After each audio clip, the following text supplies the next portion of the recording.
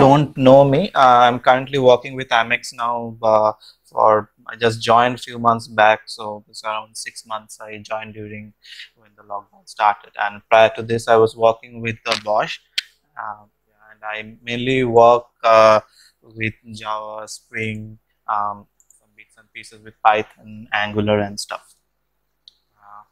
Yeah. So, Sir told me that to just present something, anything out of the wild, and I thought of maybe we could present this. So it's microservices. So it's not a technology or something. It's just an architectural style, an architectural style of software development on cloud.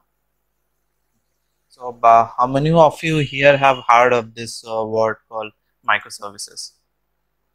Anyone? Yes, I heard about that. Okay, so can you tell me like what do you understand by it? Microservice means some small service. I do not have any that much idea, but I know it's like some small services that are done in microservices. Okay, so like how many of you have maybe have developed web applications or something like that? Like you have deployed something on a server and then you browse it from a browser, or you have created an Android app or something and you have some server in behind where you access some APIs, call some stuff and show something. How many of you have done something like that? Yes, I have done that. Okay, so basically, just like you were telling Debajyoti, I guess you were telling, right? So microservices is kind of like a small service, like what you told. So you have a web application, something like that, a multi-tier application where basically the logic is running somewhere else and you are accessing it from some client. And when you are having this kind of an application and the size of the application grows, and when the size of the application grows, it becomes difficult. Like if it is an enterprise level application, um, let's take for example Google or Amazon or anything. So if they have a single application, it becomes very difficult to manage, to uh, bring out new releases, to do things, because if you have an one application, it's a single point of failure, then and it becomes a very giant piece of code. It becomes very difficult to maintain. So microservices is a kind of an architecture where you basically break then an entire enterprise application and you decompose it into smaller applications, and which are loosely coupled, as in they can work individually, and also they work together when needed. That's how it is. So microservices here, it's nothing kind of an technology or something. It's just an architectural style of uh, client server software development. Okay, so here in this talk today, I won't be talking actually much about microservices because it's a very big thing. I'll talk a little about microservices and then things around it, like how you do testing, how the infrastructures are there, and how CI/CD is done, and all those stuff. So moving forward, so just like I was telling that microservices is an architectural style where a single enterprise application is decomposed into smaller groups of services that is bounded by a domain. So so there has to be a domain. Based on this domain, this enterprise application will be decomposed into smaller services. And these microservices, each service should be loosely coupled so that they can work individually. It should not be that for a microservice to run, it will need another service.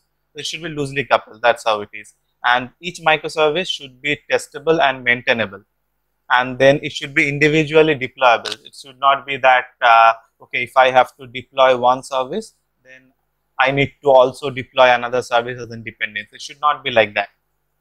Okay, for example, let's take something like if there's a cricket match going or something. Okay, Okay, and today there's a match going, like I told, and today there will be a lot of demand for maybe checking the scores or something. Okay, so you can treat that as a particular thing, and you need not affect the other parts of the application. Maybe for things like quick info, they show other stuff as well apart from scores. So if they need to do something specific for that, they can individually deploy the scores application, just the scores application. They need not do it for everything. That's what it is. It should be individually deployable. And in if the 6 point, what you say, it should be scalable. I don't know if you guys know what is scaling and stuff. I'll come to that part later. So scaling is like if there's too much of demand today on getting the scores, you can just scale that part up so that you don't need to scale the entire application, but you can just scale a particular part so that you can respond to more requests and stuff. Okay. And each of the microservices should be can be developed independently. So it can even be that different teams are developing one small microservices. Okay, maybe it's not sounding all connected at this point. Maybe in the latter point of the talk, maybe this will make sense. Maybe I'll come back that time. Okay. So any questions up till this point, or I can move forward? Yes, yes. I have a question. Like, can we say a Docker or Kubernetes microservice? Okay, so I'll come to that point, but like Docker, Kubernetes, these are technologies. So, and microservices is an architectural style. Okay, you need not use Docker or Kubernetes in a microservice. It's not required. Microservice is an architectural style where basically you decompose a very big application into smaller chunks, into logical entities that is bounded by a domain. Okay, now how you do it, that is up to your implementation point. Okay, Ritwik, I have a question. Ritwik, I yeah. have a question. Thank Yeah, you. please. Yeah, you says the microservices is a basically architecture, but we know basically for the last 10 years model view controller, that model is generally entity relationship, enterprise Java beans or DBMS, and controller is generally a servlet, and view is generally by controlled by JavaScript and all. So how you can relate your microservices to this model view controller approach?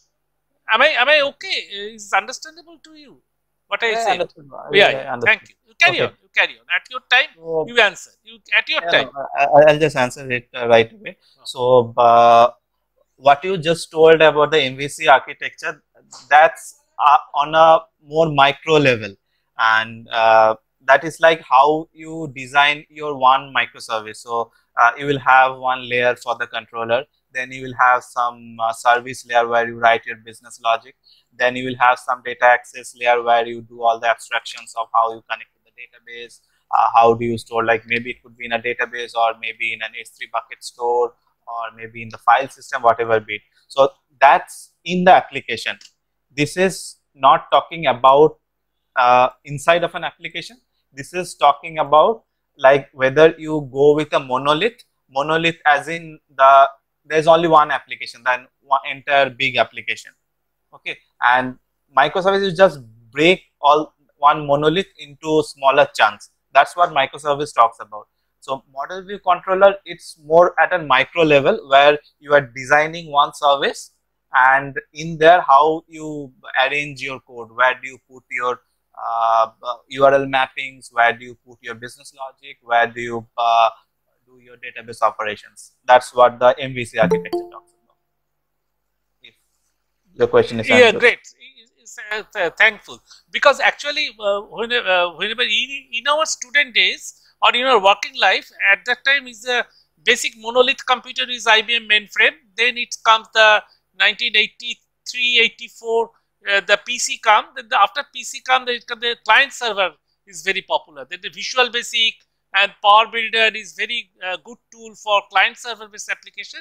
They are basically client, and server is typically the SQL server, and Microsoft is making a heavy business out of it because they make Visual Basic and SQL Server as a backend. That is a client server. Then comes just little bit of history. Then Model View Controller, then Model View Controller Type 2, and now I am just asking whether it is anyway linking with multi-threading of language, but it is a totally distant question. You can answer it later or not. Is it related with our Python? How it's related with our Python language or Java language? Multi-threading support with the microservices. Okay, thank you. You carry on at your own pace. You can answer this. Okay, so talking about, again, when you're talking about Python, when you're talking about Java, when you're talking about Node, you are again going to the implementation point of view. So this microservices doesn't talk about language, it doesn't talk about any technology. It is just talking about that you have a big application, and if you have a big application, many problems come with it, and because it becomes very difficult to maintain. And if you have to do a release of one particular thing, you will have to do a release of the entire big chunk of application, which could be like millions of lines. But when you break it down into modular pieces, that you have smaller applications which can work individually, it becomes much more easier to maintain, to test, to scale, and to even supply more requests. So because just like I was telling, today there is a demand for score. You need not increase the configurations for the other parts of the application just for that. But if you have a single application, a single monolith, that's not possible. That's what microservice talks about. And multi-threading and all, that's all part of how you develop your application. So if you're using a Node application, then though there are worker threads and stuff, but it's a single threaded application with a non-blocking IO. Yeah, great. Then you say that these are all separate sandboxes, that your all microservices will work on separate sandbox or on the same sandbox, like in JVM. Is separate JVMs or something? It's again a wayward question. Each microservice has a separate runtime for itself. So if it's a Java, it will run on different JVMs. Okay. The different sandbox and different Excel. Okay, I got it. But who will couple it together? That you'll answer it later on. Okay. Yeah, that we can look ahead later. Thank you. Yeah. Okay. Now, before I go to microservices and stuff, let's talk about little bit about scaling, like what is scaling and why is it very important for microservices. Okay, so can anybody tell me like what is scaling, if anybody is aware? So scaling means just increasing the load balancing thing. Like if I have a huge load on my current server, so I can scale it. I can add another server, or I can break it into different parts and make it available in another nodes. This is known as scaling. Yeah, okay, you answered it. So in general, scaling are of two types, so horizontal and vertical, right? And vertical scaling is like you have an system where maybe the current system is having 5 cores of CPU with 32 gigs of memory, and when you get more load on your system, you increase it to maybe 20 cores of CPU and 256 GB of memory. It's all available in cloud. You can easily get these numbers. So this is what vertical scaling is about. And if we're talking about horizontal scaling, basically just what you told, Debajyoti. So you have one service. Basically what you create is you create replicas out of the service. So instead of having one instance of the service running, you will have 3 instances of the service running or 4 instances of the service running. It can even happen like thousands instances of a service running. And how does it happen that when it goes to one of the replicas, so you'll have to put a load balancer on top of it, so that the load is equally distributed among the replicas. Ritwik, is it not like MapReduce algorithm of Google? What you say, the last one, the horizontal one? It is same kind of divide and conquer policy of MapReduce.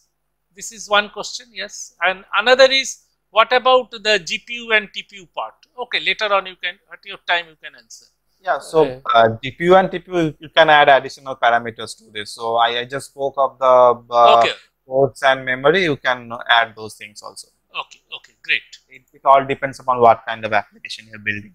Okay, Okay, okay, carry on. and MapReduce, I don't think it's anywhere relatable here because I'm not much aware of MapReduce algorithm and stuff. But like whatever I know of is that if you have a large data set and you have to compute something from there to do some MapReduce. Yeah, yeah, I can tell MapReduce is nothing but you open up a book, a very thick book, you tear apart with 100 pages, give it to separate problems, and they all combine the result to a common sheet and again divide.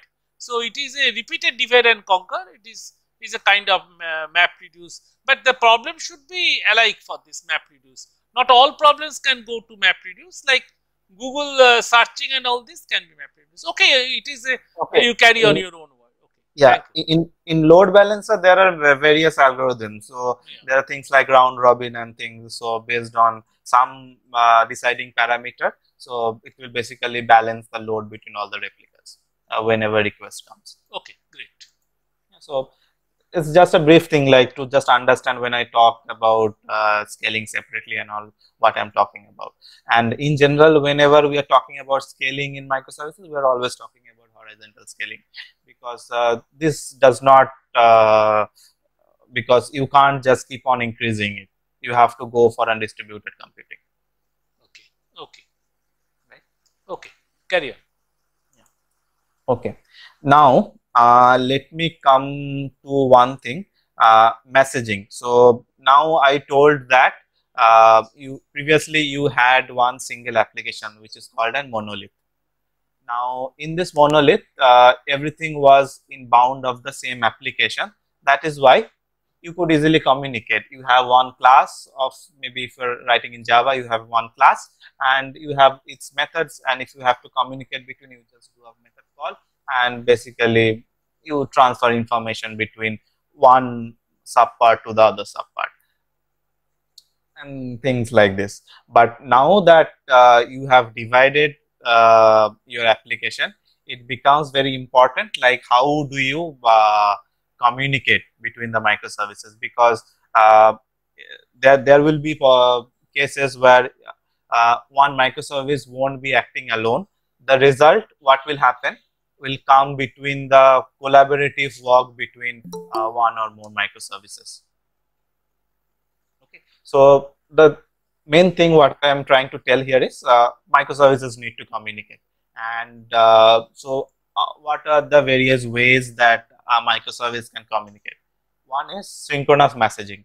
So synchronous messaging is generally achieved with REST APIs. So I think if you guys have worked with the web applications, you would be aware of REST APIs.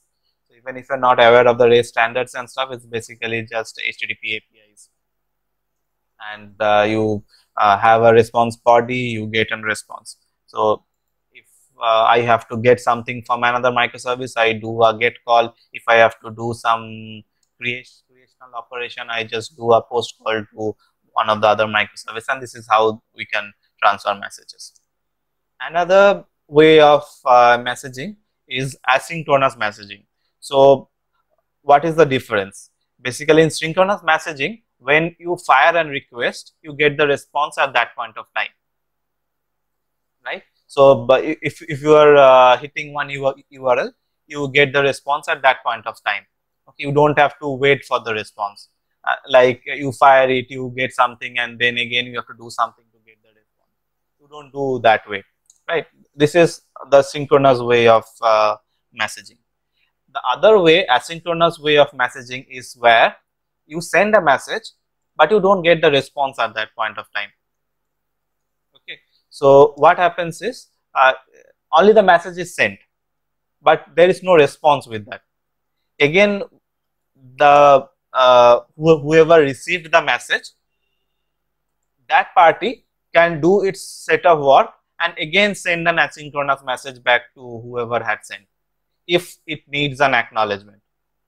Okay, Okay, so I don't know if it is getting complicated or something, but ask me if there is any questions on this. If Yeah, I've understood. great. Yeah, Ritik, I just want to say, if you, for a simple model, like you have chosen, I remember whenever you were chosen in 2017 project, not Django, you chosen the simpler model of Python Flask.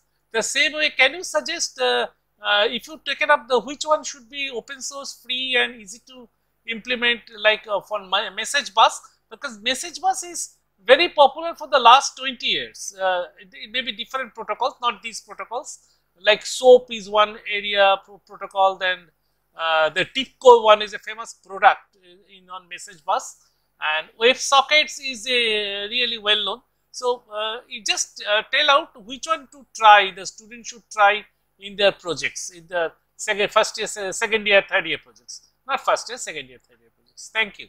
You take your time. Okay, so if we're talking about Python and message bus, so it's not related to either Flask or Django. You will get, suppose if you are using Kafka, you will get Kafka Connect, PyKafka Connect for Python. Even if you are using ActiveMQ, then there are various. I don't want to get into details because then it will get complicated. Okay. But I'll also explain what message bus is, because otherwise it's just some words. Yeah, so like if I'm talking about Kafka, then there are libraries in Python like PyKafka Connect you can use with that. And so message bus is generally used between inter microservice communication whenever you want to do some asynchronous messaging. Okay. And WebSockets, I think if you could have used this already. I don't know. So if you want to, like, if you have an UI on the browser, you have some Angular UI or some React UI or even jQuery or something, and you want to do something, like if you want to do a chatbot or something, and you want like somebody, like if there are two persons chatting in suppose, and one person presses enter with some message, and it should automatically go to that one. If you don't use WebSockets, what you have to do from the UI, you have to continuously poll and see if a message has come, if a message has come, if a message has come. But that's not very effective because you are hitting the server too many times. First of all, it is network intensive because you are making too many requests, and also it is degrading the performance both on the client side also and on the server side. So WebSocket, what you can do it, you can initiate a transaction from the server side itself.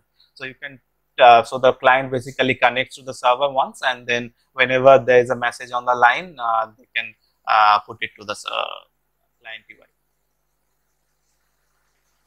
Then you want to mention, then you want to say the message bus Kafka is better as asynchronous, and WebSockets is. Am I understood correctly? And no, there is nothing like this is better and that is bad. Okay. These are for completely different purposes. So WebSockets are generally used between, just like I told, between the UI layer and the public facing services. So whenever you have an UI for your application and you want to do some asynchronous kind of messaging, well, or just the scenario that I told, that two persons are chatting, like whatever happens in Facebook.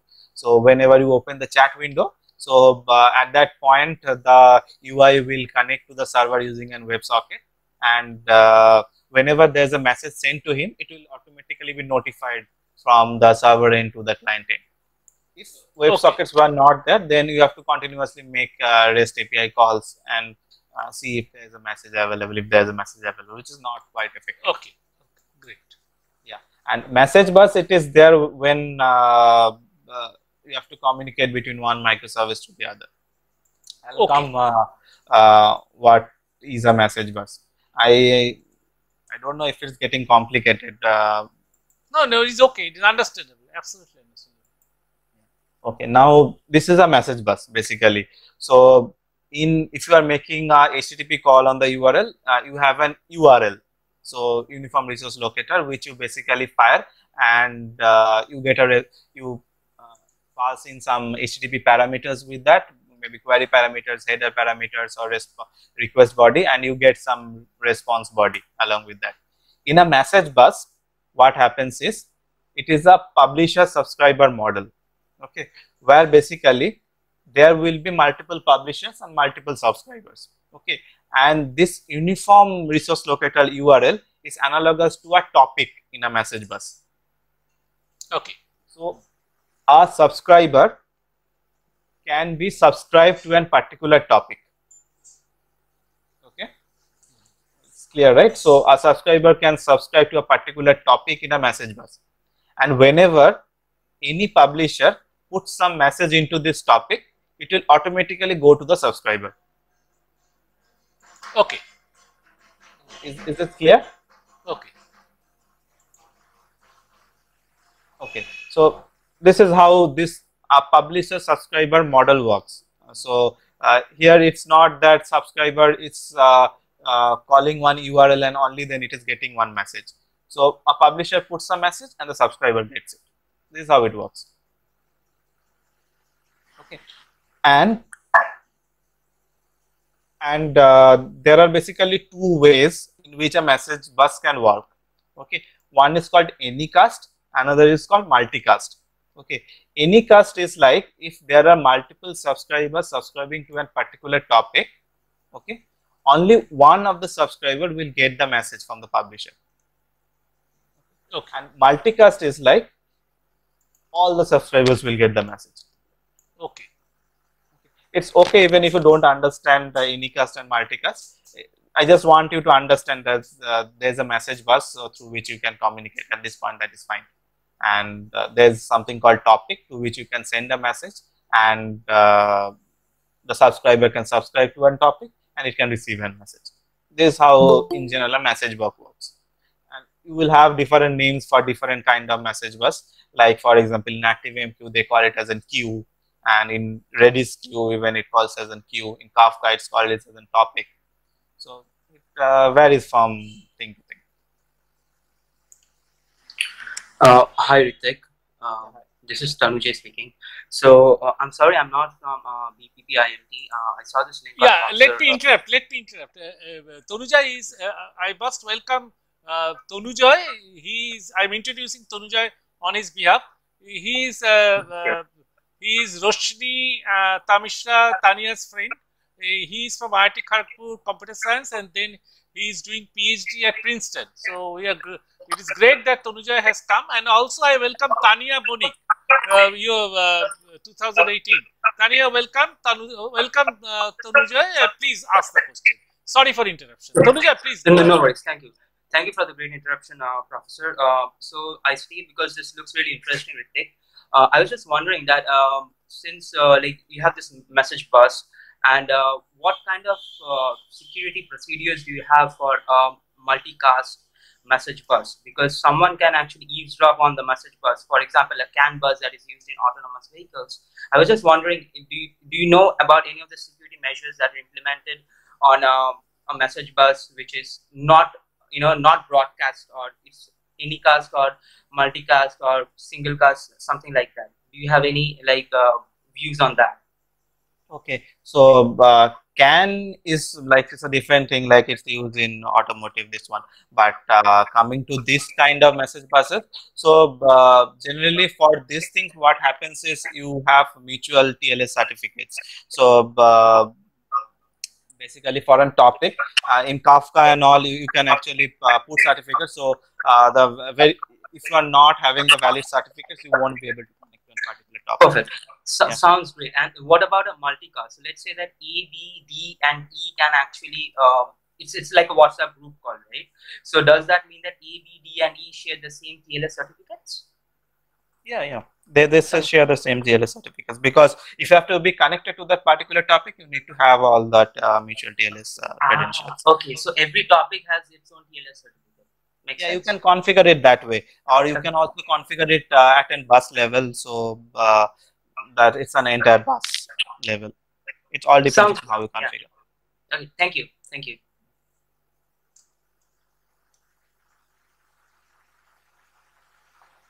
Okay, so any more questions on this?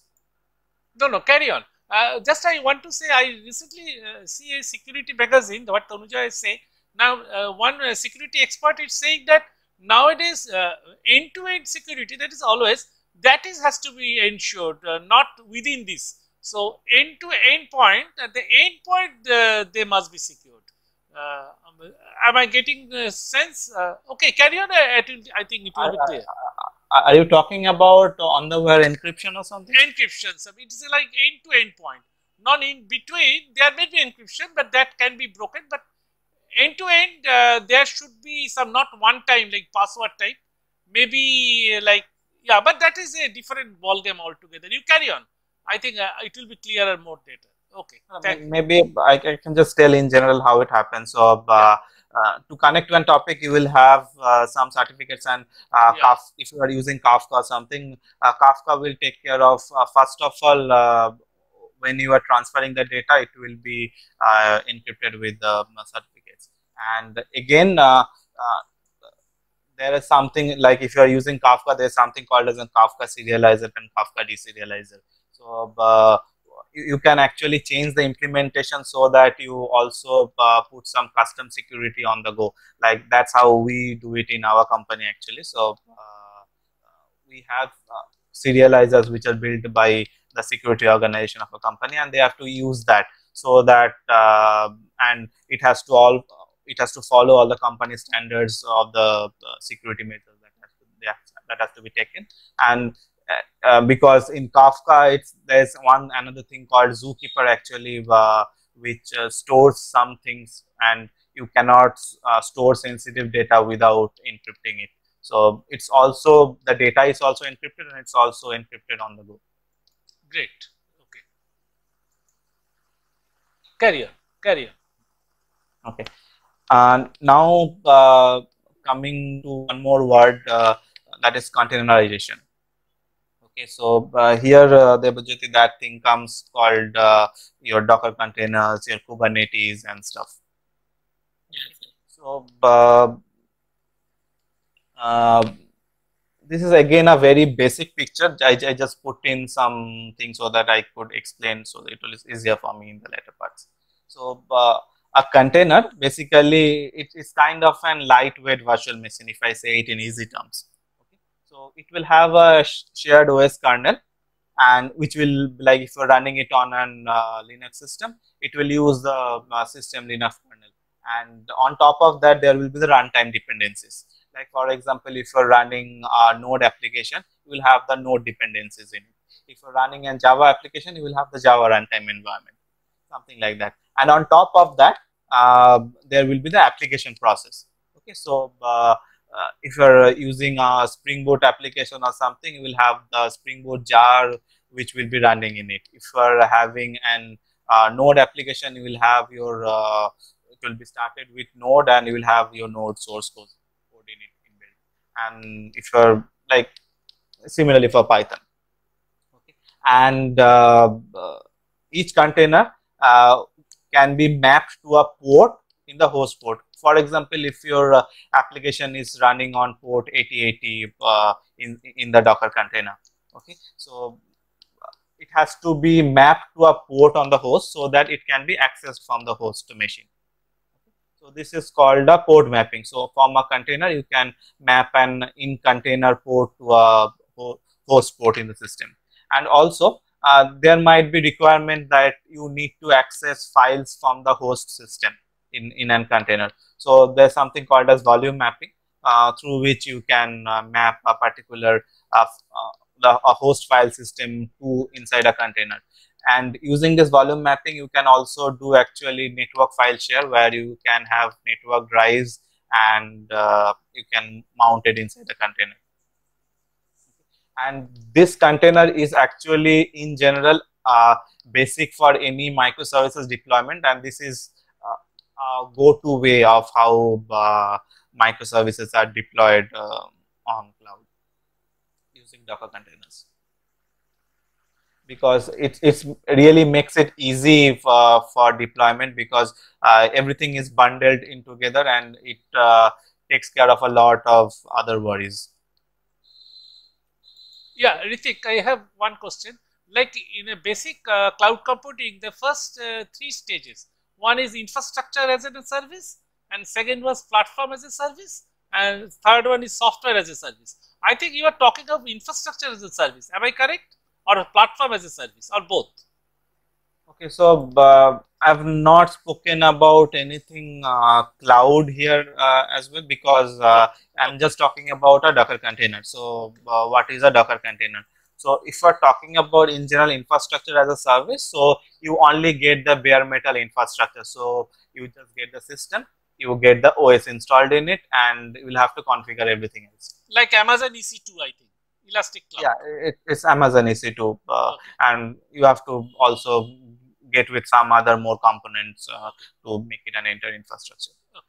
For platform as a service, if you're talking, then you get something like you are creating a Spring Boot web engine, you are Okay. creating a Python web engine, Okay. things like that. Okay. So there you don't take care of the runtime. Okay. You get an entire runtime. You just tell that, okay, this is my executable. You just run. Can you take it Google Colab? Can you take it as a platform as a service? Google Colab is an example of platform as a service. I haven't used Google Colab, but Okay. I think if you're talking about GCP, then what is that? Okay. There's some Google Compute Engine, I guess. That is Okay. infrastructure as a service, and there's one. That is I a platform as a forgot the service. name. That is Yeah. a platform. I think it is a platform as a service. Google Colab Compute Engine is I think infrastructure as a service. There's one more. is a competitor of Amazon EC2. I think there must be some Google counterpart. Definitely, Amazon and Google. Okay, carry on. So, like I told, in this one is a basic unit where an microservice is deployed on the cloud. Okay. Now, on cloud, you won't have a single machine. You won't have a single virtual machine on running on the server, like on your entire infrastructure. You will have multiple machines. That is how. That is why I was talking about scaling and how you have to scale your application so that you can take in more requests. You can have more load on it, right? So basically, on the any infrastructure, what we will have is I have shown the logo of Kubernetes here. So it could be Kubernetes, it could be Docker Swarm, it could be Amazon also has its own thing. I just forgot the name, but whatever be it. So container orchestration means you have multiple containers running on multiple virtual machines. Okay, and now all these containers that are running needs to be orchestrated. Right. So, like there is microservice 1 running in the first virtual machine in the first container. There is microservice 2 running on the second container of the second virtual machine. Now, how if microservice 1 has to communicate to microservice 2, how will microservice 1 know, like how do you like if it has to communicate to REST, how will it know that how it will communicate? So, container orchestration makes all these things easy. Okay, and there are other things like if a server goes down, if like one instance of the microservice 1 goes down due to some issue, the container orchestration will automatically bring one more instance up. So these are the things that the container orchestrator does. So in general, you'll have a manager node, okay, which will manage the entire cluster, and then you will have worker nodes basically, and these worker nodes will actually have the application containers running, and there will be an orchestration network which will actually be done by the manager, and all the containers can communicate through this orchestration network. And in general, there could be multiple managers also in a cluster, and in general, a manager will have a reverse proxy. So reverse proxy is something like if you have something like mail.google.com, okay, so it will translate this mail dot to an actual container, like there will be Gmail services running, so it will know, like, okay, when you tell mail dot something, which service it actually should be contacted. Okay. Okay, so this like in basic, there are many complications to it, but this like in basic, this is how any platform will look like in a microservice architecture. But technically, there should be another backup manager. Must be there. One manager maybe died, another manager can be take up. I think there should be at least another one. Yeah, in general, there is never one manager. There will be multiple managers based on the size of the infrastructure. Okay. So it is actually recommended to keep the managers in odd numbers because these orchestrators voting. They do a voting. Yeah, actually, yeah, exactly. So Yes. they do a voting to become a primary manager. So that is why it's recommended that you always have managers in the count of odds. Yeah. So Ritwik, I was also wondering this. So like in a similar fashion that every virtual machine needs a virtual machine manager, do you need another manager to manage all the managers since you have multiple managers? And till what hierarchy does this go up to? No, you don't need another manager to manage the managers. So there is a primary manager. If you have three managers, you will have one manager called as a primary manager. Okay. And you have, yeah, continue please. No, please go on. Please go on. Yeah, and you have these multiple managers only because you have to scale. Now, all the requests that comes in actually, it comes through these managers. Okay, if you have a single manager, this will get overburdened. So Right. what happens actually, you have multiple managers, and now you have multiple reverse proxies also. So so you will have to put a load balancer on top of it. Right. So now you have to have this consensus algorithm and what do you say, distributed systems. Like all the managers should be on the same page, or like should have the same copies of the virtual states and the statuses, right? So how is this done? Like do the virtual machine, so do the managers communicate within themselves also?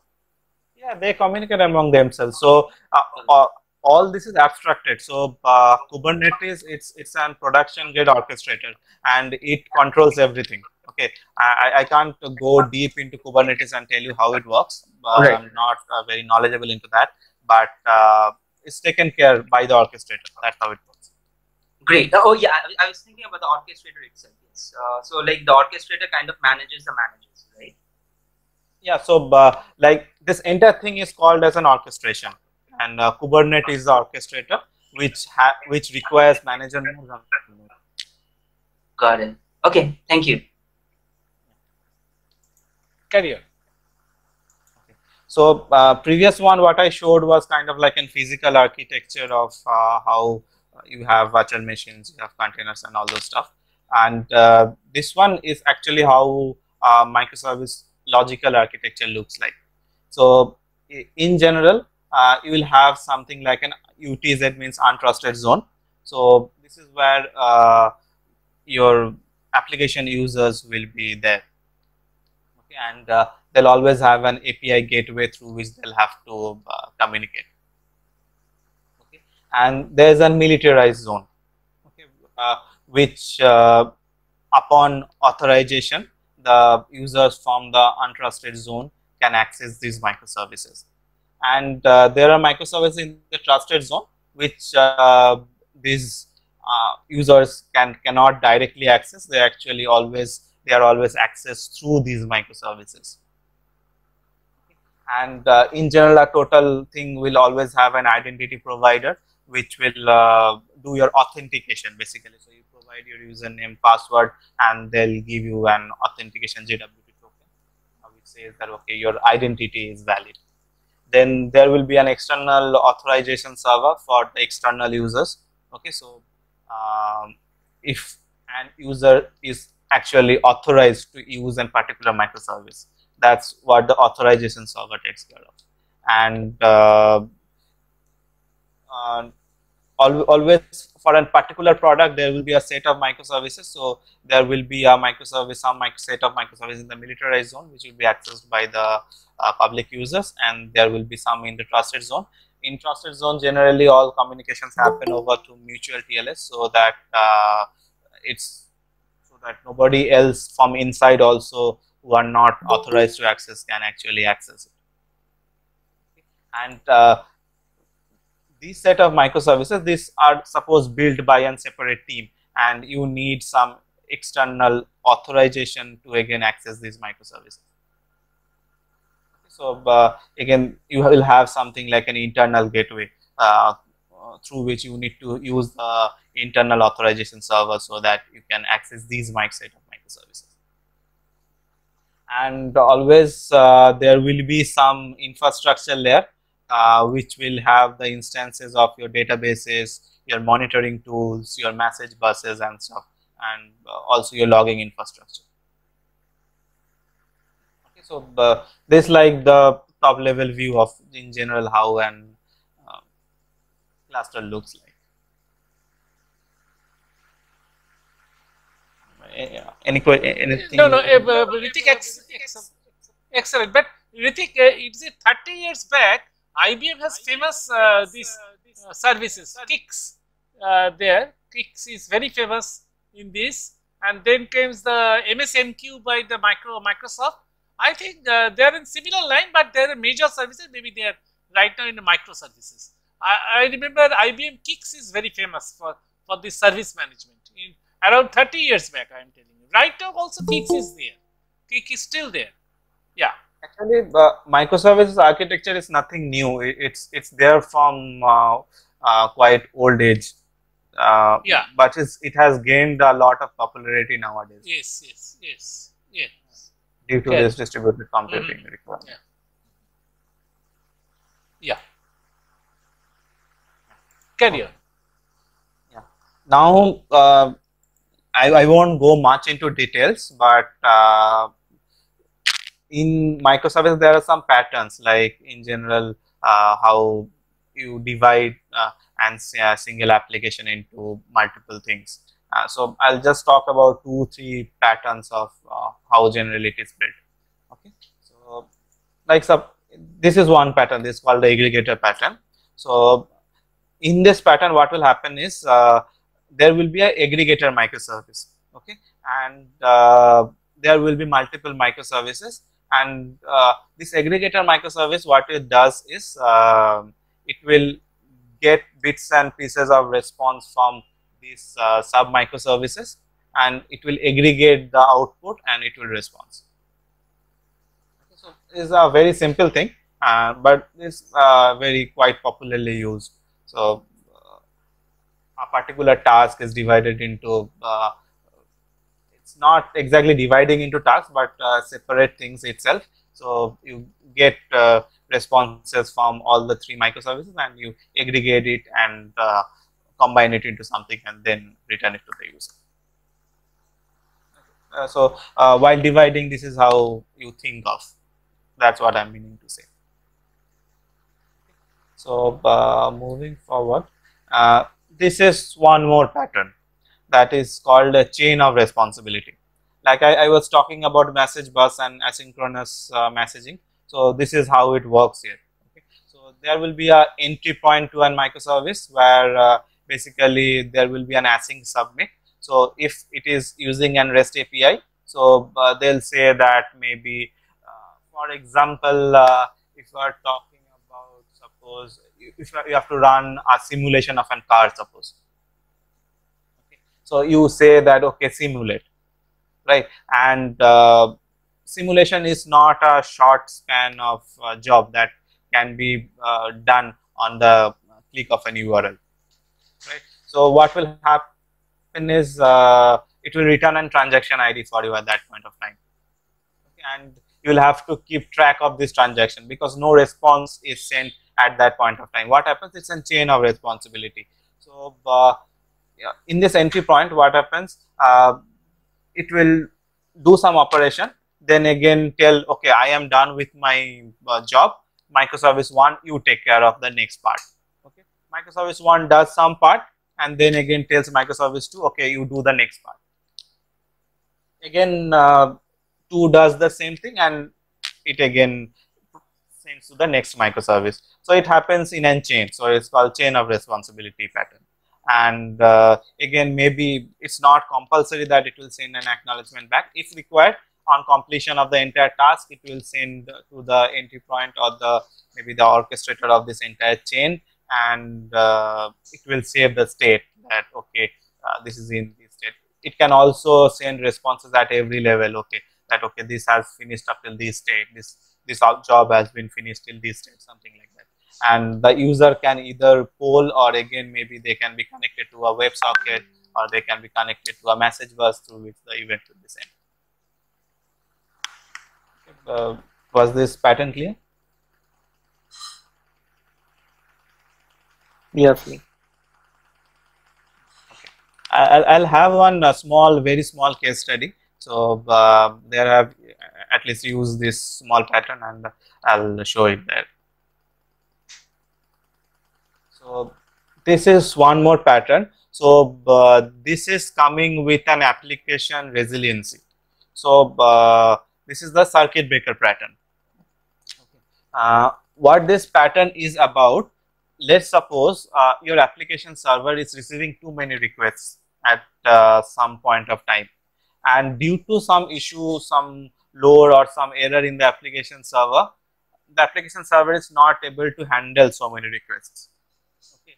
So what the general saying goes into this kind of scenario is that the worst thing that you can do to an server when it is actually not able to respond is you send more requests to it, right? So the best thing when a server is not able to respond as necessary is that you stop sending requests to it. You give it some time so that it can self heal itself.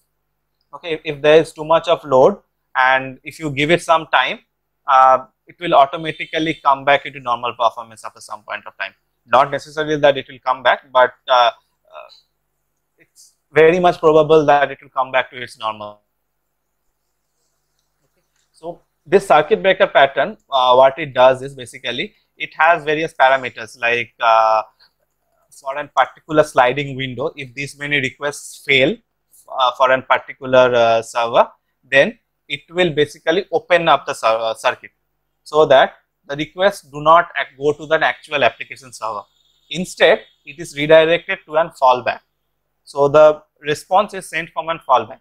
This fallback can have various strategies to send a response. It could be some default response, or it could be something like it is a replica of the applicant server. It at a regular interval it polls and it gets the state from the applicant server and keeps it in itself. It can cache it. It could be many things like that. Now, once the circuit is open, it will have some time duration. Like, okay, the circuit has to be open for some period of time.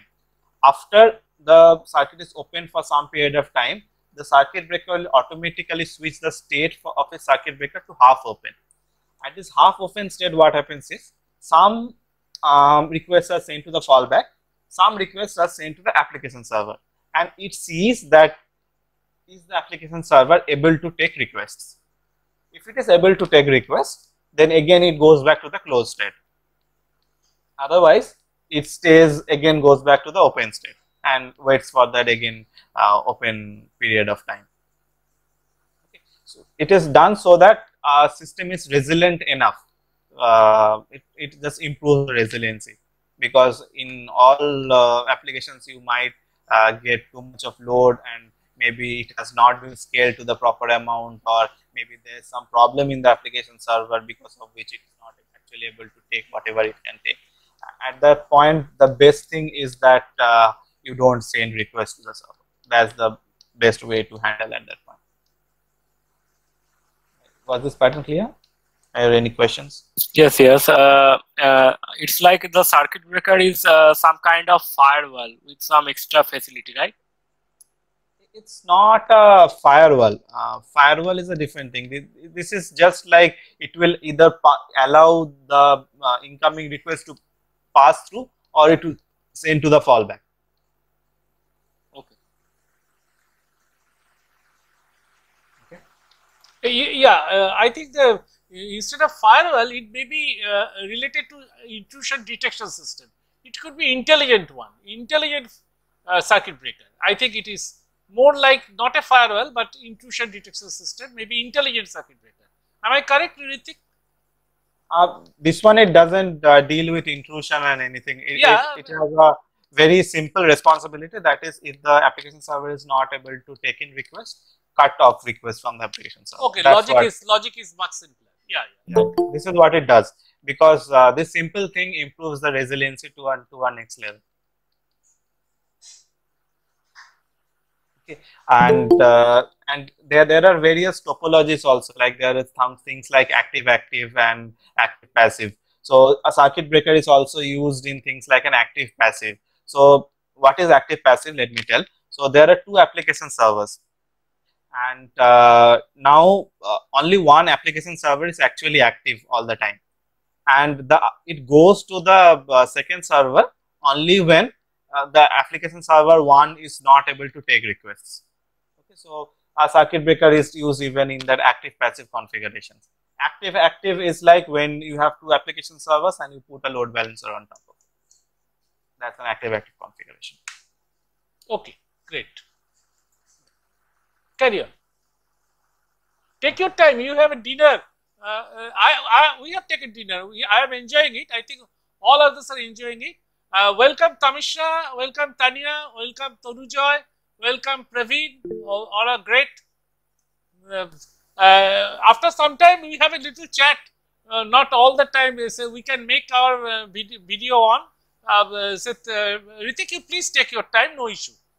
Carry on. Okay. Yeah, I'm almost in till the end because I won't go into much detail. It will get complicated. Yeah, I think because Tamisha and Tanya work with you, that is the reason I'm mentioning, specially mentioning. Nobody should mind anything else. And I also Praveen is also there. He is very instrumental of our student project, and also Devaditya Datto. He has helped a lot in our wearable recognition. Thank you, Mr. Devaditya Datto. Also, yeah, thank you. Now, logging. Now, this is a big problem when you have such a distributed system. So, I don't know if you guys are aware, but logging is a very important thing in developing any application. So, you have to have precise logs to identify any error. So, if there is any problem in a system, the only you won't be able to go back to the time and see what happened. The only thing you will have left are the logs that are left by an application. Okay. So yeah, I must add, Ritwik, this is my old knowledge. The logging should be distributed on another machine, not on the same machine. It should be distributed. Am I correct? Because it is that's what I will come to. Yeah. So now what happens is, if you are writing the logs to a file, so an application will keep generating these logs of like what is happening inside the application. It can be normal steps of what is happening, and it could be the error scenarios. Everything will be logged in these log files. Now you have such a distributed system, and you actually don't know, and these containers are coming up, going down, because it's dynamic. In this, actually, the scaling is not a fixed scaling kind of thing. It can also scale based on demand. If there is more demand, the number of containers will go up.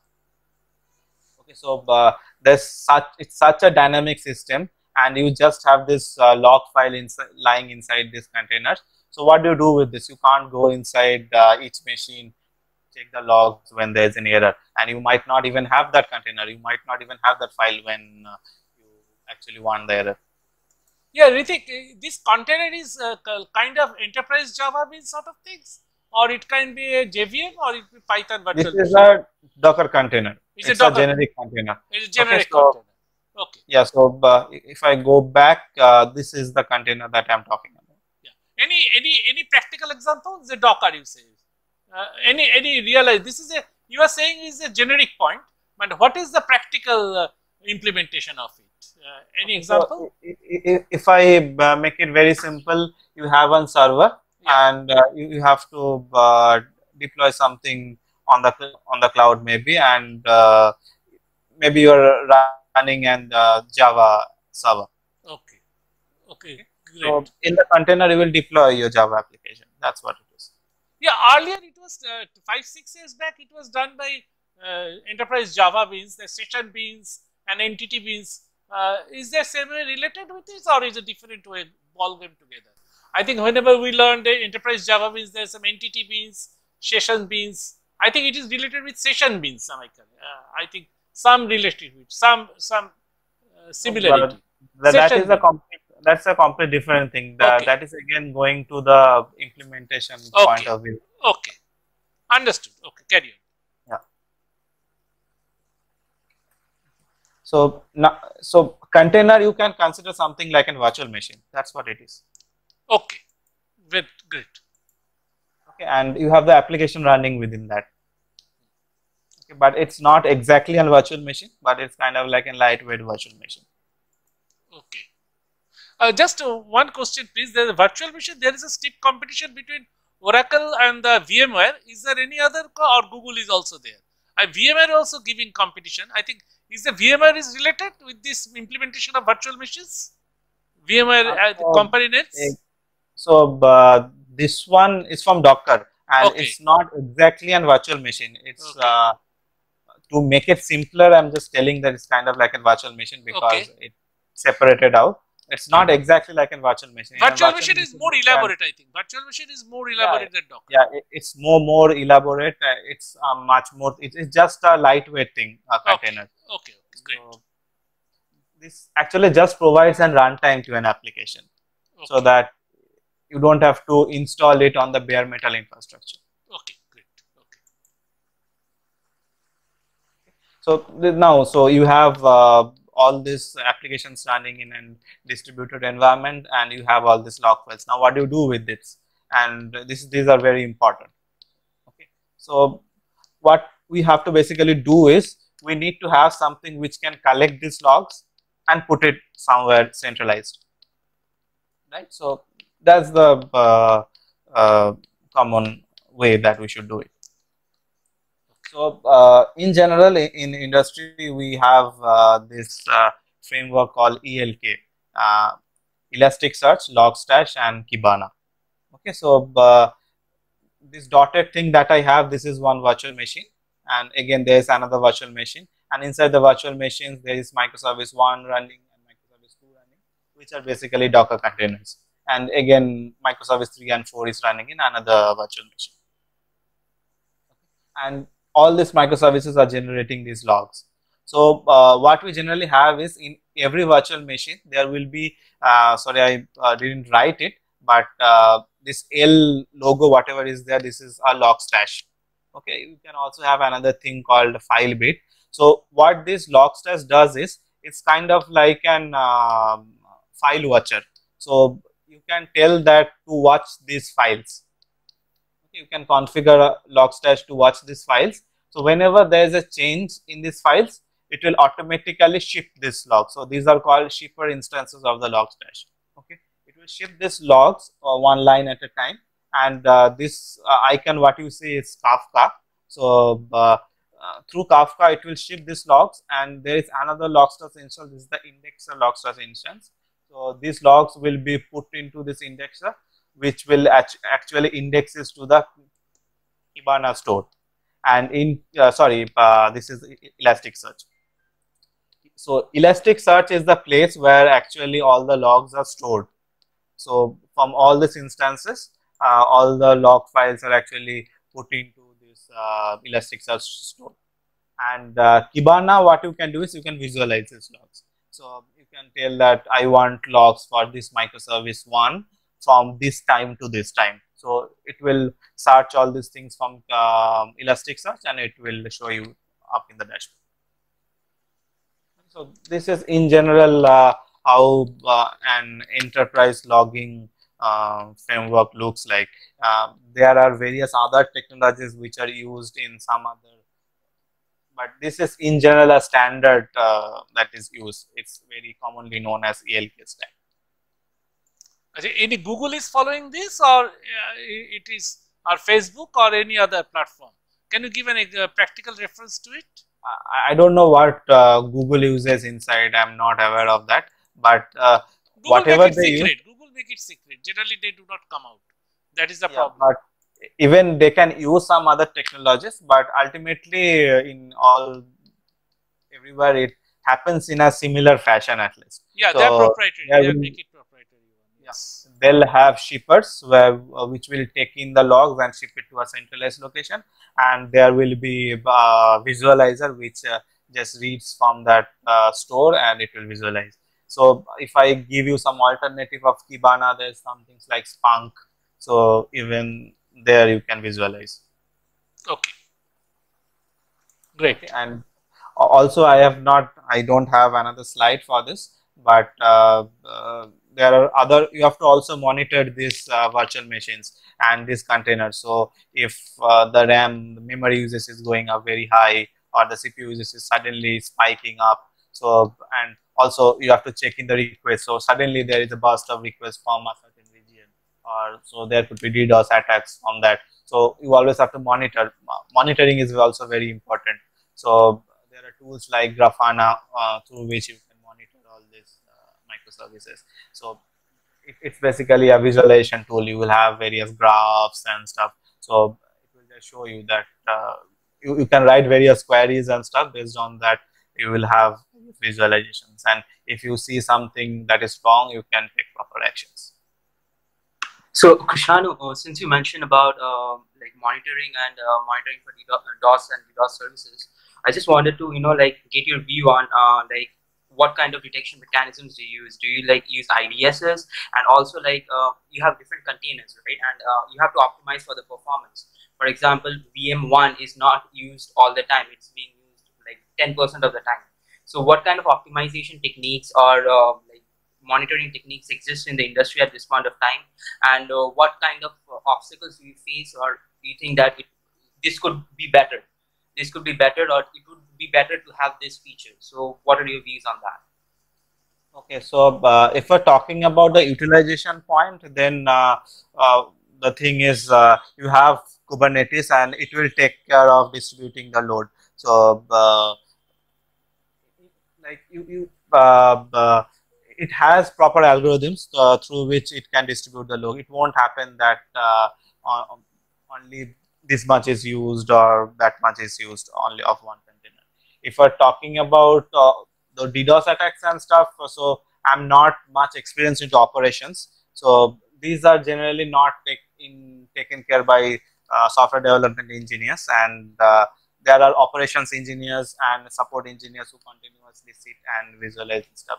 So I'm not much knowledgeable into that. So just that I just mentioned in that there are tools for this which you can visualize and you can check. So like I keep getting mails always that there are high number of hits from this place, so there's something wrong, like, or this particular application is suddenly having a high number of hits from this one. So there are detection mechanisms which these operation guys do, and I'm Right, not right, very yeah. much knowledgeable into that. No, it makes sense. It makes sense. I mean, I just wanted to get your view because, like, you are actually working with these things. So, to get the view of a person who's actually working with these things, I just wanted to get your view. So, it makes perfect sense. And I know how much nuisance it is to get all these mails from the HR and the operations team saying that you need to change your password and things like that. It makes complete sense. And thank you for sharing your views. Thank you. Great. Carry on. Okay, now coming to another very important aspect, that is CI/CD, that is continuous integration and continuous deployment. So basically you have your Git repository, and whenever a developer commits code into the Git repository, it will be built on an CI platform like Jenkins, right? And what happens there is your code is checked in, like your code will be cloned and then it will be built. For example, if it is a Java application, you will do an Maven clean install and you will build the application, and then the unit tests, whatever is there, or integration tests, they'll run. And post the test, there will be some static code analyzer there. For example, there are tools like Sona. So it will check like, okay, this set of code has more cyclomatic complexity. So there are 3 nested ifs. You should not be writing it that way. Or you have a bad naming convention, or there could be other complicated things also, just for a small thing. So a static code analyzer will run, and you will get a report in the Sonar dashboard. Then there will be a vulnerability scan. For example, every application will have uh, many dependencies that we'll be using along with that, and those dependencies might have some vulnerabilities, and it's not wise enough to have vulnerable dependencies and going into production. So again, you will have vulnerability scan, and if some of the dependencies are having vulnerabilities, you have to fix those, again commit those again, so that all these checks should pass. And once everything is passed, it's not very so simple like I'm telling. There are many other stages, but these are the main steps. And then whatever artifact you are building, so it will be published to the repository. So if it is a Java application, it may be the jar will be deployed onto the Nexus, or if it is a node module, maybe the node module will be published to npm, and if Python, it will be in an PyPy repository, things like that.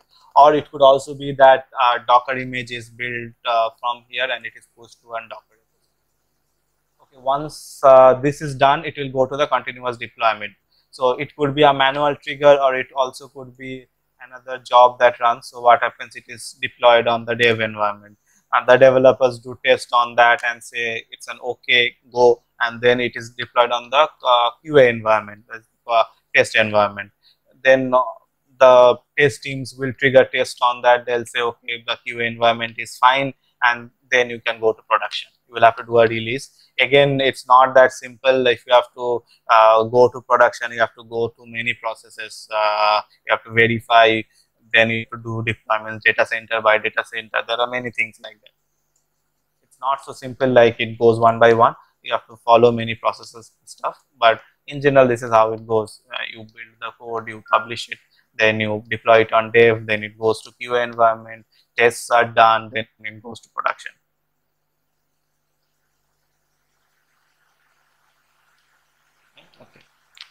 Okay, great. Okay. So let's just finish it off with a small case study. So let's try to architecture and feature significance product. So if you have a data set and you have some results, and you have to tell like which feature is more significant for that coming to that result. So this is nothing related to data science. Like it's a data science part, but I'm not talking anything about data science here. I'm just talking how to architecture this part. So the constraints that we are talking about, we will be creating one multi-tenant application. That is, it's not a single user that will be using. There will be multiple tenants who can use this application. And let's suppose these tenants, they don't want to make it like you can run this analysis with another person's data set on the same container. They want to maintain a segregation, like because many of this data are many a times proprietary, and clients will come up with this things like I want my data to be segregated. I don't want anything else to run where my analysis is happening and things like that. So this is what the tenant wants. So, and our application will have some APIs to fit in the data sets, and then it will run the analysis, and it will tell, okay, these features have this percent of significance, some things like this. Okay. Then suppose our application will have a dashboard for COVID-19. I think someone from here had done something like this. That's why I'm putting this. That which features are, like suppose there are multiple features. I think someone had done something like human population density, water quality, and things like this. They had some characteristics, and based on data from many places, they were just trying to show that which features are actually more significant for an COVID outbreak. Right? So let's suppose we are trying to build a simple thing like this, and we want to architecture this, and how do you want to divide this into an entire thing. So coming now, so this is my view of like how it could be divided. And one thing maybe I had told previously, so one wonderful thing about writing it in microservices is that you need not have a single language for that entire system. You can write one microservice in Spring, you can write one other microservice in Python, you can go and write another in Go, you can write another in Node. So it doesn't at all matter, because there is a it has separate runtimes, it has separate everything. So you can go up and write and do anything with it. So there's one wonderful thing about writing in microservices. So we told that we'll have a dashboard for our this one. So we'll have one container, or there will be replicas, of course, where you will have maybe an Angular app or maybe a React app where you will be hosting. It could be maybe an Nginx server where you will be actually deploying your Angular application.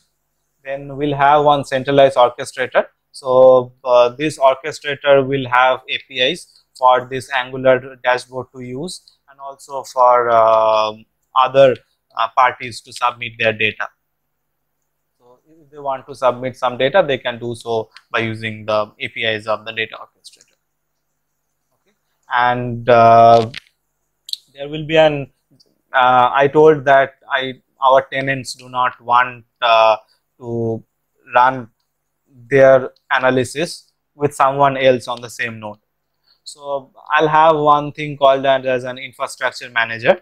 For example, now if our tenant 1 has come and told me, okay, I want to run this analysis. So this data orchestrator, what it will do is it will request the infra manager to like suppose one instance of an analysis node. So this infra manager, it will go ahead and it will use this Docker APIs, and it will create one container for me which can do the analysis.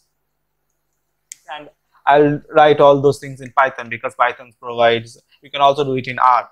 And yeah, so this analysis node will come up, and then it will have to talk with the data orchestrator, and the data orchestrator will provide all this data and what other analysis has to be done to the analysis node.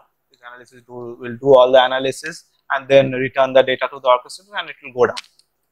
So only as far as need, this analysis node will come up, it will do the analysis and again go down. So you need not have a fixed infrastructure for doing. As and when you need, you can create the infrastructure, do it, and then again turn it off. And everything is automated. And then I told that I want to have all those COVID-19 things. So first of all, to do that, I need to have some data acquisition. So there are some various places from where I want to acquire data from. So I'll have one service where it can scrap data from web pages or things. So maybe I'll write that using Python. And only thing that it is responsible for is acquiring data. It doesn't do anything else. It's just acquires data from various places. And then what it, after it gathers this raw data, what it does is it gives the data to the data transformer service. So the job of the data transformer service is it takes in this raw data, converts it into an formatted data, and then does an async submit to the data orchestrator. Data orchestrator again performs the analysis like I told before.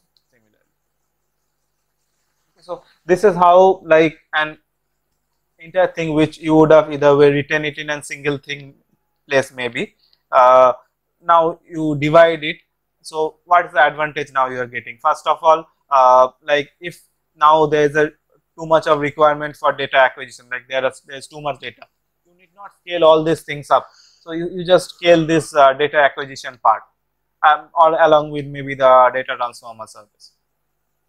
Or maybe now there is not too much of data acquisition required. There is always data coming from outside, and you need not even have instances of this data acquisition service running. You can only have this running. So you modularize the entire thing so that you are using your resources effectively.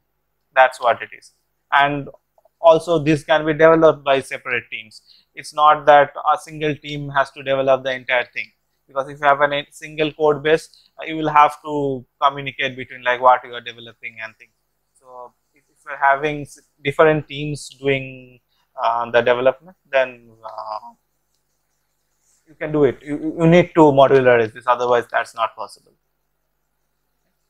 Okay, so if there are any suggestions of like how you could better this, also it's welcome. And I think this is my last slide of it to close this. So Ritwik, Tanuja, please carry on.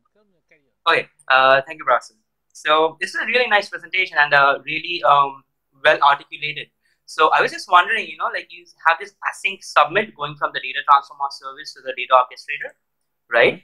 So could you just tell a little bit more about how you do this? Does the data transformer service send the transform data, entirety of the transform data, like the database to the orchestrator, or it just sends a request and the request is sent to the analysis node, and the data is then sent from the data transformer to the analysis node directly? Okay, so I forgot to mention it here. So this part, this from data acquisition service to data transformer to data orchestrator, this is that chain of responsibility that I was talking about. So data acquisition does one thing, then it puts the next thing to this one, and then it goes from this one to this one. Now coming back to your question, it all depends upon how you want to do it. So if it is like very large data and you can't transfer that much data over the message bus, then what you can do basically is you can have a network file share, right? So you acquire all the data, put the raw data into the network file share, and you just mention it that the location of where that raw data is present. Data transformer service works on that and then converts it into an formatted data, puts in again to the network drive and says this to the data orchestrator. Here you go, this is where it is available, and please proceed with the next operations. Great, thank you. Please mic on and give a great clap to Ritwik Bhar, who, please everyone. And now this whole platform is yours. I'll request Praveen to speak few words. Tanuja has spoken good. Tanya, please, you speak few words. All our dinners are late. Thank you very much. Tanya, please. Praveen, please, and anyone. Debojyoti also great. You have asked good question. Orunabo, thank you for your support. Thank you, Ritwik. Let's wait for one or two questions or comments for Tafiq. Praveen, please speak few words. Yes, sir. Thank you, sir. Great presentation by Ritwik Bhar here, and I enjoyed the session, and I had to learn. I also got to learn a few things here, so it was awesome. Thank you, and I'm looking forward for more presentation from Ritwik Bhar. I'll request Tanuja, Praveen, please you come to a lecture at your time, at your own topic. Tanuja, I'll request you. It's great. You are from Princeton and you are from IIT Kharagpur Computer Science. I am proud that you come and join us. Thank you, Tanuja. Sure. Thank you. I'll actually be in Kolkata in December. Open and web. So anytime you find any Sunday 9 p.m. is a slot. Okay. Every Sunday night we'll meet. So whenever you feel it's your turn, you give a talk. Thank you, Tanuja, again. Tanya, are you listening? Tanya? Yes, sir. Yes, Tanya is great. You came. Tamisha has to leave. Tamisha came here because he has some batch meet. So she left. Tanya, thank you because you are with Ritwik Bhar. You helped Thank you, Ritwik Bhar. Ritwik Bhar helped us a lot in our project, final year project. So thank you, Ritwik Bhar, for taking out time. Yes. I'm grateful.